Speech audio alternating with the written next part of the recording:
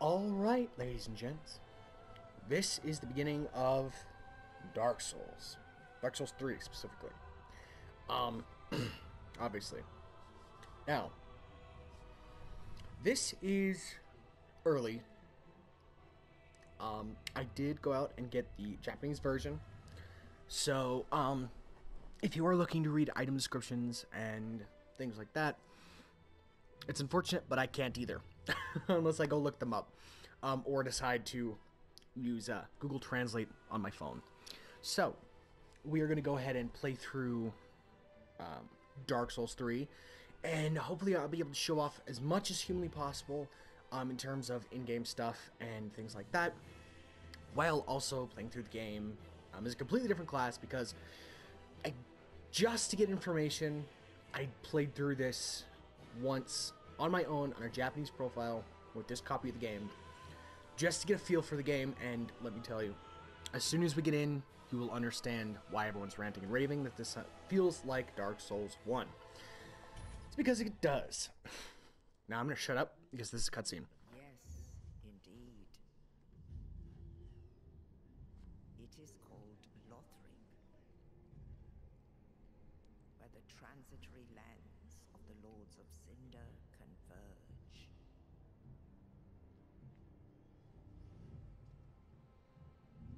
In venturing north,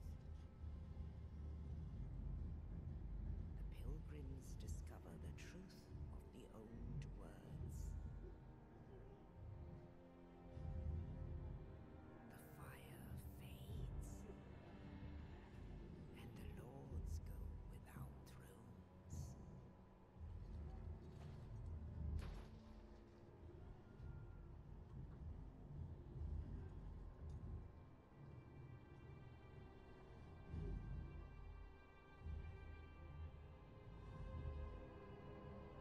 When the link of fire is threatened, the bell tolls, unearthing the old lords of Cinder from their graves.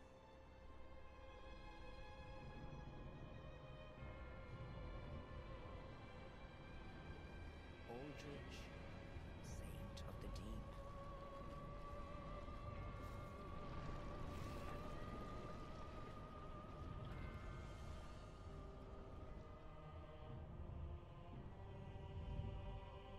Farron's undead legion, the Abyss Watchers.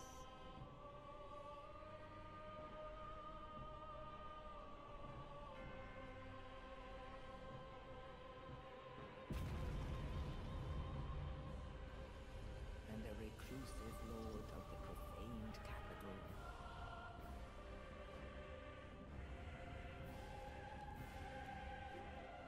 Yon the Giant.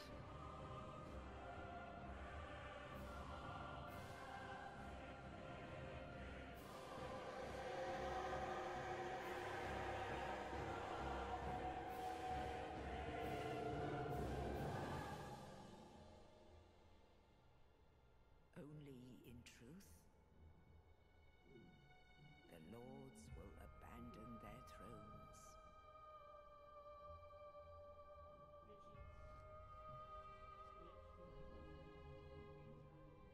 And the unkindled will rise.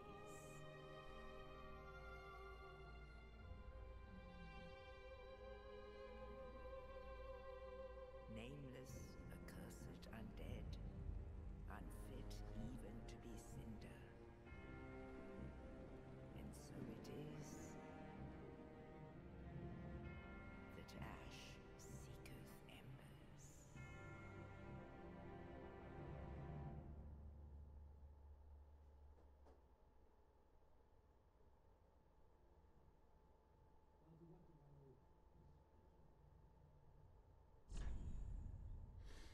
Alright, guys. Well, there is our starting cutscene. I absolutely adore that cutscene. It's almost on par with how much I enjoy the opening cutscene to Dark Souls 1. Although Dark Souls 2 did have a pretty good one. I didn't like the meta thing that was all going on, but beside that, I actually really did enjoy it. Yeah, it's pretty good. We're actually gonna go with male because one of my other characters is female. Let's go with middle-aged. So yeah, I'm kind of zipping through these, but basically, I know these at a glance. I can tell you basically what this stuff is. So this is the knight, obviously. This is the hunter, I think, or mercenary, bandit, or maybe this is the hunter. I think this is more of a warrior. That's what I think it's called, this warrior. I think this is a herald.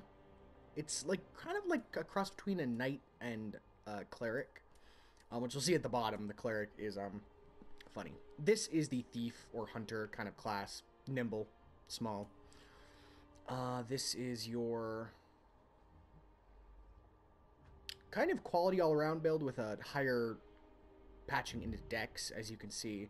I'll explain what all the stats mean beforehand, but if you're a Souls vet, you can kind of see them from the symbols and extrapolate what they are. A lot of this stuff is going to be extrapolation or like a very rough version of my own translation. This is more, I believe this is also, if I'm not mistaken, he has a catalyst as well. Yeah, because he has Hush, I think, is a starting spell. So he has like the base catalyst with Hush. So it quiets your footsteps, makes you, more nimble. Or not more nimble, just quieter. Easier to sneak up on guys. And of course, this is your sorcerer. Lower starting level, but much better, much more into dex int. He is quite lucky as well. Maybe that's the highest luck? No, hunter has the highest luck. And then of course you've got your pyromancer. It's after sorcerer. You got your pyromancer, and then you have your cleric, which I love that thing. I don't know what that thing is, but it's adorable, and it's a great little shell thing. I don't know. I think it looks really, really silly, but to each his own. My other character looks, I've made him look absolutely amazing. So, and then of course, deprived naked man cave dweller is back. Plank shield club, no clothes, as is intended. Honestly, I think I want to start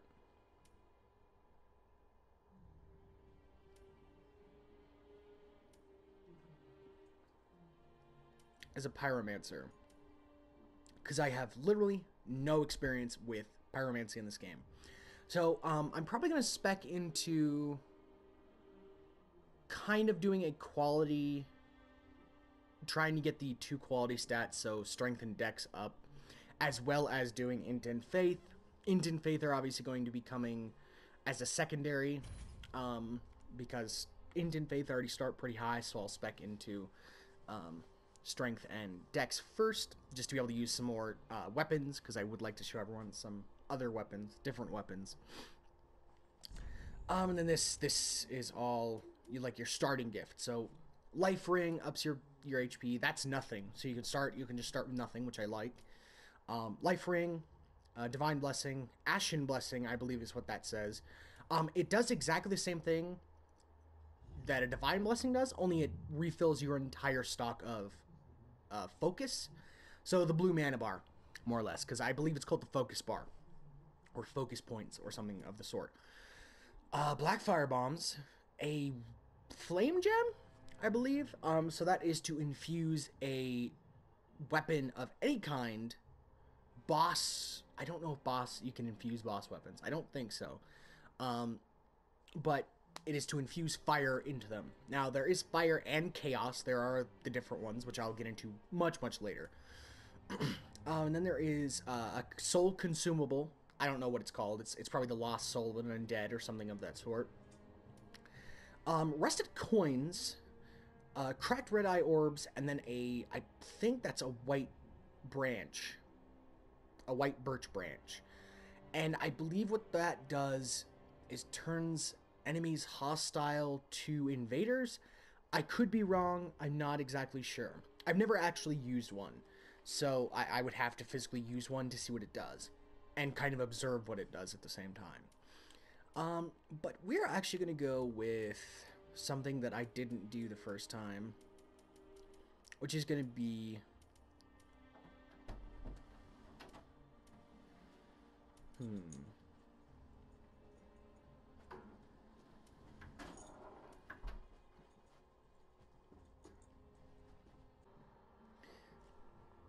We're going to go with...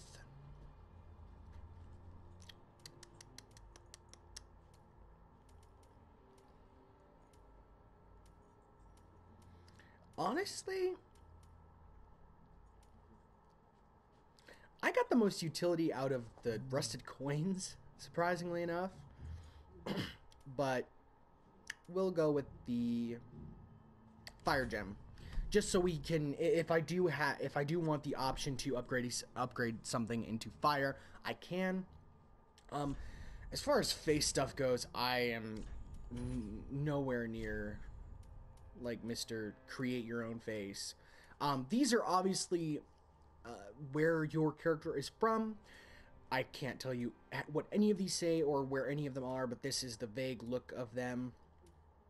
That kind of looks like a squinty-eyed version of the Hulk with that weird yellowish face. I don't know why that reminds me of the Hulk, but it does. More Abomination than the Hulk, but...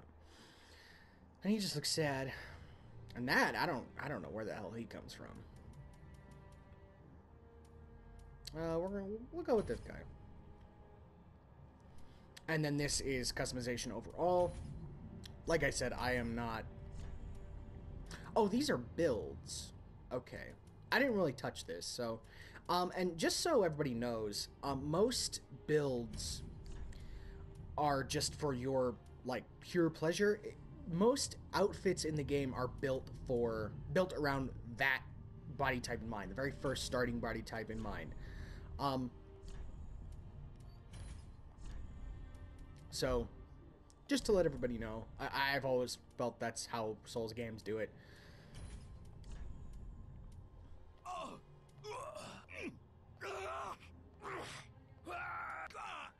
So that's our voice. The old one. No, yeah, I'm not gonna mess with a lot of that stuff, because one, I can't read it, two, it's not really my forte anyway. So, oh, and we need a name. Didn't actually think about this. Name.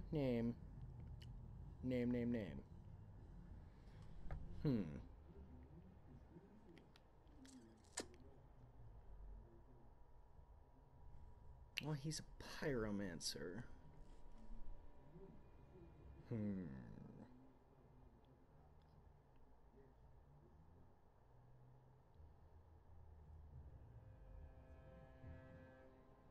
I honestly have no idea what I'm going to name this guy.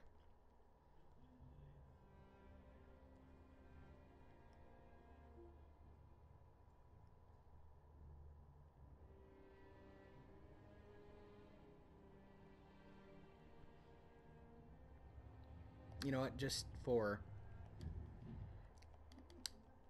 irony's sake, he's gonna be named Bobby. Because, I do enjoy my X-Men, and, I find it ironic naming a character after Iceman that is a pyromancer. It's slightly enjoyable to me. I usually find it very funny. Bobby, use fireball. But that's my goofy ass sense of humor.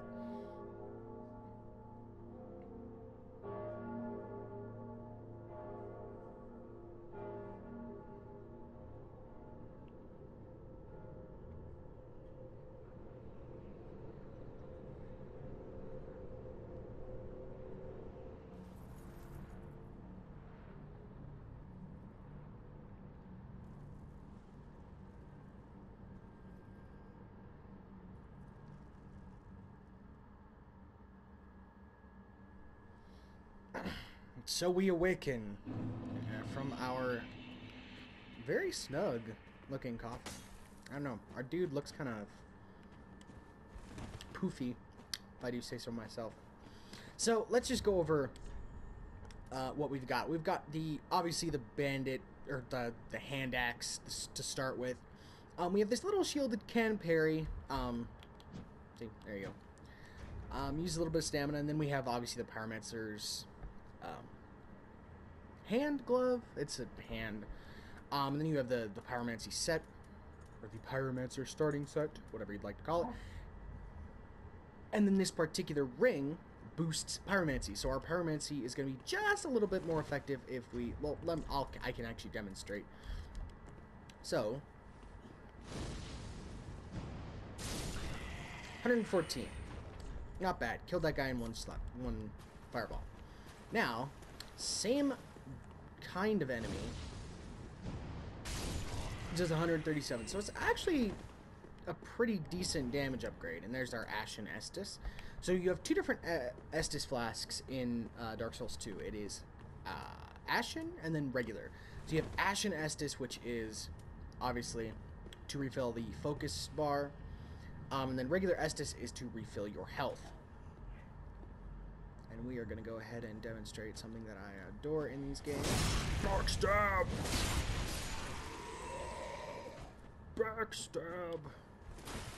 Oh, and then something very interesting that I found out a couple days ago, I think, was that the Pyromancy glove... that is super loud.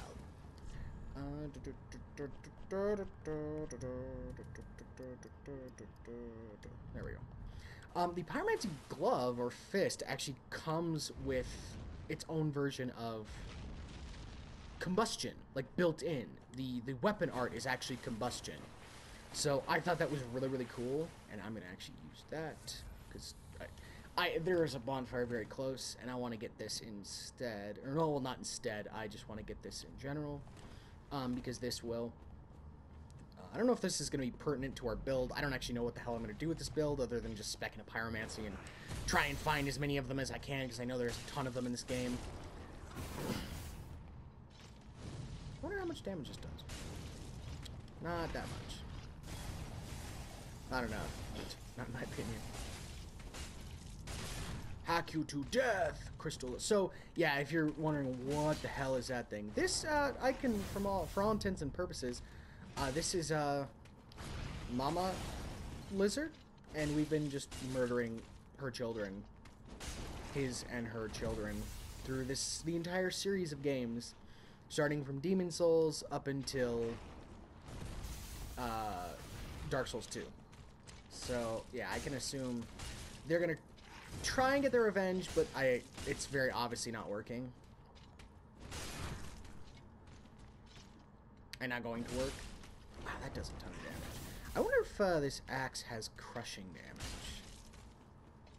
There's something interesting to find out. Wow, that hurt a lot.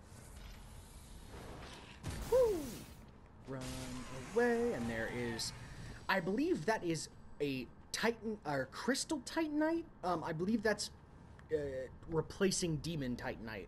It could be Demon Crystal Titanite. I'm not sure exactly, because again, I can't read anything, and I honestly haven't gone through the translation of every item myself. I've gone through rough translations of stuff that I'm really dying to know what it means. Oh, and there is something over here that you probably shouldn't miss. Everything in this first little area you should probably try and collect. I thought there was something over here. Oh, just some souls. But yeah, this little playthrough thing will be as... Up until the point we get there, it will be as spoiler-free as possible. And honestly, I can't... Other than, like, watching the game itself, I cannot really spoil anything in terms of story, because I've got what my speculation is based on, but I have nothing as far as, like, story. Like, I can extrapolate some things from the bosses you fight and the areas you go to and the looks of some of the areas, but I cannot begin to kind of grab at the story of this game. Not in, like, all honesty. So there is a little upgrade. There is a Titanite shard right there. Go ahead and click out. There's a dude right here. And I am going to go back, don't worry, because there is other stuff in this area. Ooh, we got a little soul. Alright, yeah, so we're gonna go down there, but there is something down there, but I'm gonna go ahead and take these guys out first. These guys can get real frustrating real fast. Especially if you let, well, anything in these games, it can get real frustrating really quick when you let it bunch up on you. That's just how Souls games work. If you start running through an area and you sort of know the area, but kind of still don't, and you let enemies, even if you're level, you know, like 9 or 10, and your, you know, enemies in the area are supposed to be good for you at the time, you might just want to hang up the towel, and I think I might. Ooh, fire bombs, and that item fell off of the cliff with that guy, so it was probably just another little soul fragment. No biggie. We're gonna go back up to the bonfire real quick, and then we'll make our run into the very, very obvious large room to get a very important item. Alright, so now we're gonna run into the boss room itself.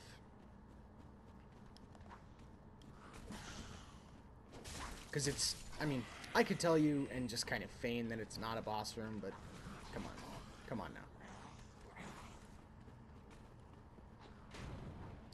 Does this not look like a boss room to you?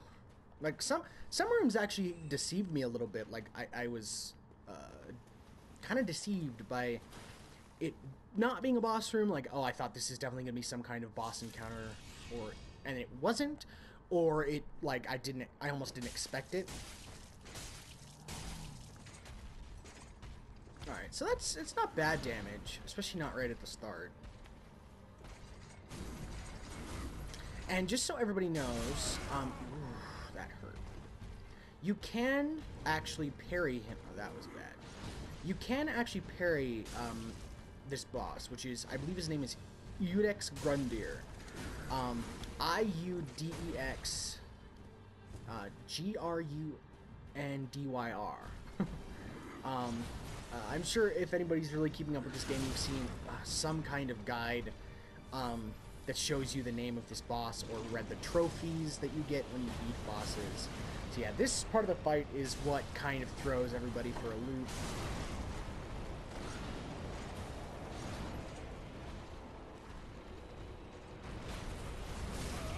Oh, it hurt. Run away.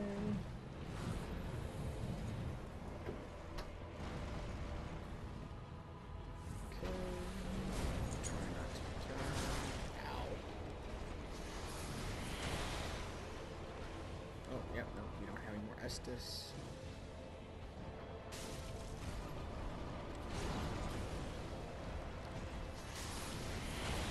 We might pull this one out. Yeah, barely, but we did it. Good fight, dude. Good fight. Man. Yeah, there's the trophy. There's actually a trophy when you first sit up at the bonfire, but I did a character to, yeah, and we embrace the flame. And that item we picked up is called the Coiled Sword. But yeah, what I was saying is that there's a trophy when you first enkindle and sit at a bonfire. But I did already do that.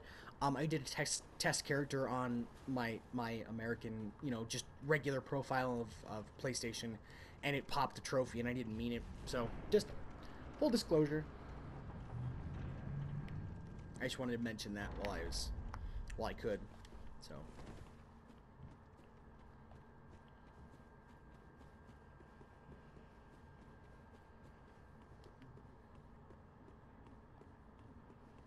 Alright, and we will explore the rest of Firelink in the next episode. But this, glorious friends, is our Firelink Shrine for Dark Souls 3. Welcome to the bonfire, unkindled one.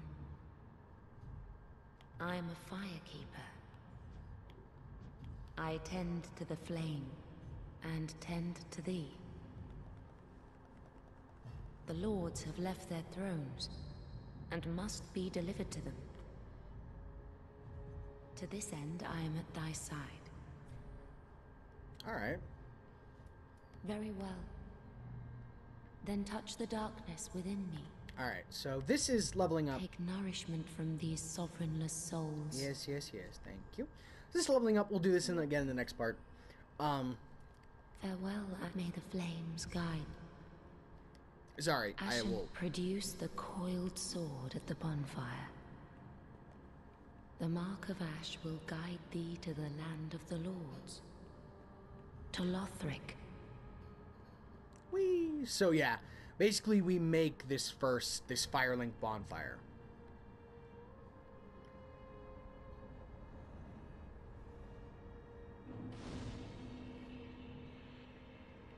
Bam.